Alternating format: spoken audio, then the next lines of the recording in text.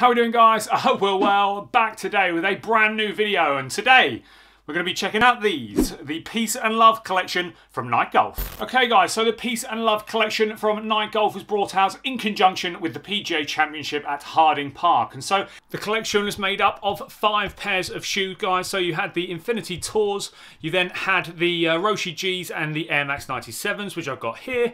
And then we did have the Air Jordan 5 and then the Victory Tour as well. As you can see, we've got real tie-dye vibes going on in this collection. And for me, that's very much representative of the area of San Francisco in general, and sort of the connection that that area has with tie-dye, the hippie culture, 60s and 70s, and the counterculture. And for me, this kind of does really represent the way in which golf fashion is going at this current moment in time, and the sort of movement it's been on in the last year or so. So we've really seen every brand really break down the traditions of what you'd expect golf fashion to look like, and really putting their own spin and really modernising things. So guys, a big collection, a very cool collection indeed. We're going to have a look at both of these pairs of shoes, show you the features and what I like about them, guys. So let's have a little look.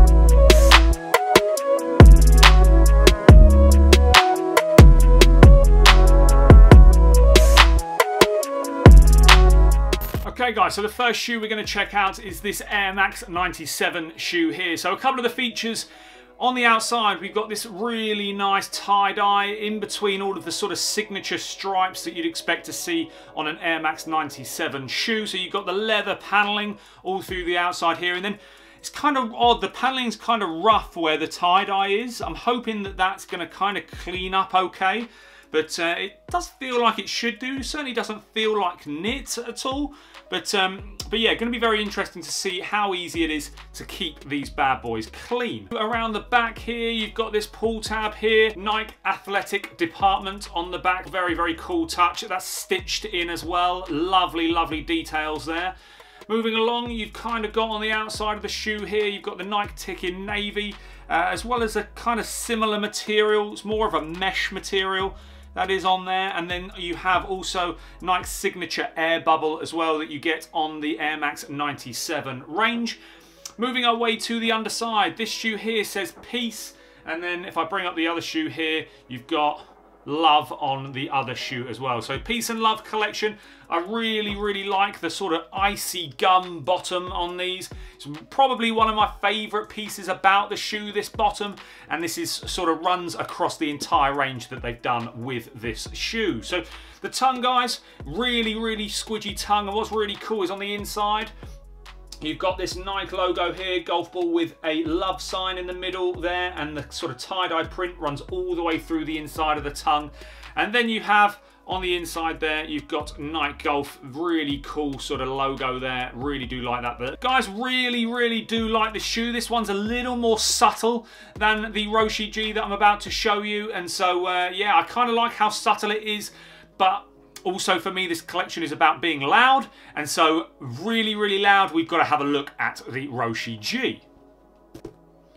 Okay, so here is the Roshe G. These are quite a lot lighter, guys, than the Air Max 97, and the whole of the upper is made up of the sort of the same material as you had on the Air Max here. Along the front here is kind of very much similar material on the outside. It doesn't really feel like it's as sort of a knit material. It doesn't feel like it's going to get really dirty.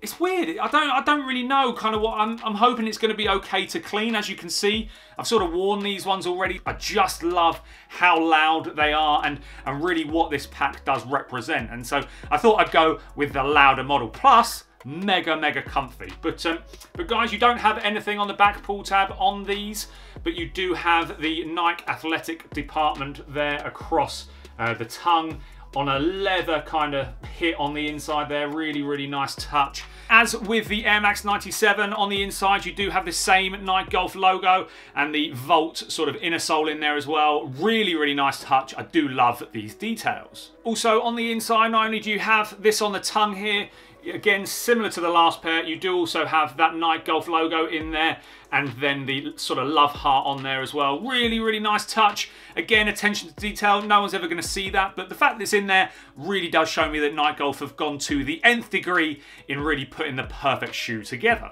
You do have the icy bottoms on these. These ones say peace and love as well. So again, really, really nice bottom. I love the icy look. Very, very cool indeed. The tongue on this one as well is kind of, if I can hold it up there and show you, you've got like these sort of linear stitching on here. Very, very interesting. And then you've got the navy stitching all the way around the outside. So really, really cool, guys. I do love both of these shoes. The reason why I picked up both pairs, I wanted to see which ones I liked, because these model, I don't own a Roshe G already. I also don't own an Air Max 97 already, but I've tried the Infinity Tours. I just didn't see myself wearing the Air Jordan 5s a great deal. I thought I'd get more wear out of these. And then also, I do want to try the Victory Tours, but it was just these two that really did catch my eye. I think Nike killed it with these designs, guys, if I'm honest. I do think they did a really, really good job. What I would have liked is to have maybe a special box, or maybe like a towel come with it or something like that, just to make it a little bit cooler. Like Adidas did with the Summer of Golf. You got special box, you got dust bag, you got that kind of stuff with it. I just would have liked Nike to have done something pretty similar with this. I think they could have done, but instead they just come in a plain old boring orange box, which again, people have said to me, who cares about the box? It's just a box, you don't wear the box, but still, I really would have liked Nike to have brought them out in a special box. But yes, design-wise, guys, I do think they absolutely killed it with this collection. The tie-dye is very, very cool indeed. Again, really standing up for what golf fashion is all about at the moment and the direction it's going in. It's very, very different, it's very out there, and for that, I can really, really appreciate this collection. So pricing wise, guys, these were around the £150 mark. These were £109.95. I think for £109.95, really, really great price point on the Roshe Gs. These ones here, the Air Max 97, I just think they're priced just a fraction too high for me. Don't think they have enough tech in the shoe to really warrant that price tag. But these, at that sort of £110 mark, are really, really nice buy for me. Really, really nice, not too expensive. So for me, worthwhile pickup. Outfits wise, guys, with these, the whole collection is pretty difficult to match with. For me, when I did wear these, I wore a nice sort of light blue, kind of mid-royal blue shirt, a pair of white shorts, and I was good to go. I just don't think you can throw too many colours on with these two shoes.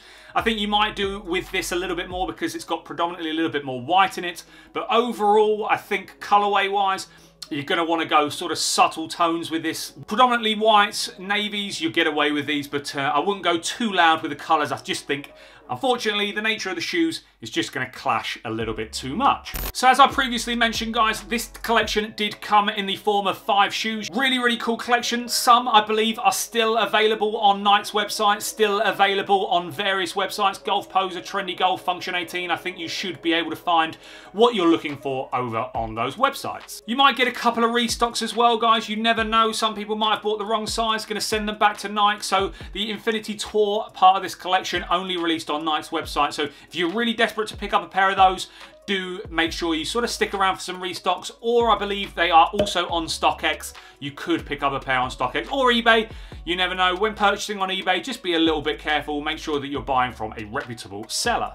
So guys, my overall opinion on this collection, absolutely smashed it. Nike Golf did really, really great job. All the attention to detail is absolutely awesome and very, very much on point.